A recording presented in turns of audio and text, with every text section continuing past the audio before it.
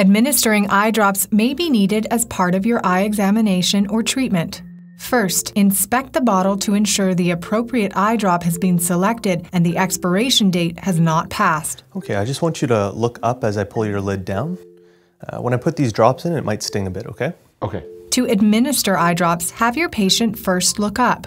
Next, take your finger and gently put downward traction on their lower eyelid. This draws the eyelid away from the globe and creates a trough in which you can place the drops. Gently administer 1 to 2 drops into the inferior fornix.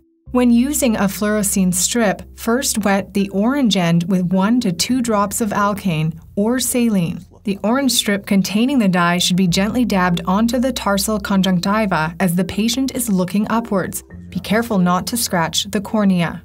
At the slit lamp, the use of fluoroscein under cobalt blue light can identify epithelial defects on the cornea.